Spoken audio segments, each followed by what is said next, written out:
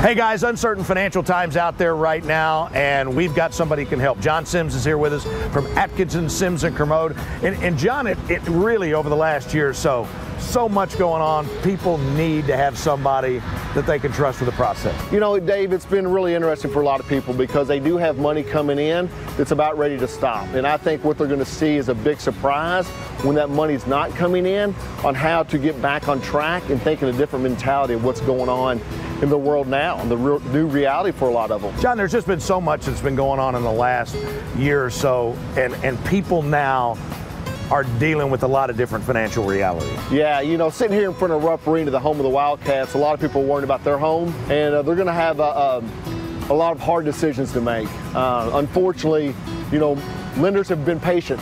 They've had to be patient. They might not be patient anymore. There's a lot of things out there saying there's going to be a flood of foreclosures coming. Of course, the evictions have started, right. And people are going to have to figure out a way to get through that. There are ways to get through it. There's local programs for rent. There's mortgage loss mitigation. Right. And what that does is that will get people back on track through the mortgage company. Of course, at Atkinson, Sims and Kermode, we can also help them do that through the bankruptcy process. So sometimes that mortgage mitigation just does not seem to work for people. So we look at it and go through the process of what can we do in a bankruptcy process to get them back on track. John, you guys specialize in bankruptcy, and if that's an option, it would be an option. But the other thing you can do is you can take people and walk them through a process to get them to the outcome that they want. Yeah, you know, we're counselors, and our job is to look at every option. We're not going to sit there and try to force somebody into bankruptcy. We're not going to tell them that's their best option. We're going to say it is an option. We're also going to give them other options. You know, whether it's going to be through loss mitigation or through a local program to try to stay in an apartment.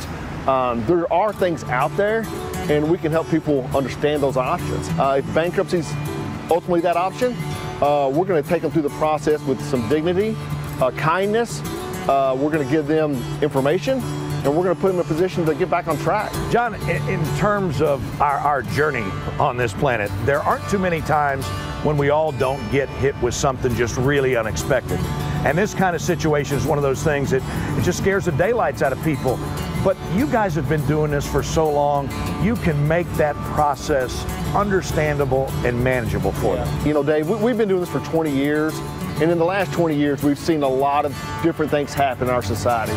We've seen ups and downs. You know, we saw the crash in '07. We've seen some really good times.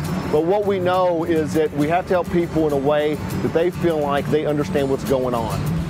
Best way for people that are in this situation to sit down and start the process with you? You know, Dave, what they need to do is give us a call. They can give us a call. We can talk to them.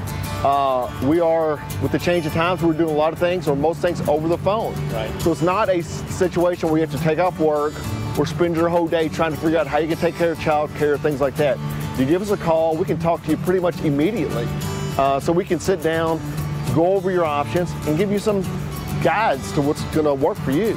John, this is great information. People need to know that they've got somebody to walk them through the process. You see the number on the screen, or you can go to the website, ask-law.com. And we'll be back with more Everyday Kentucky right after this.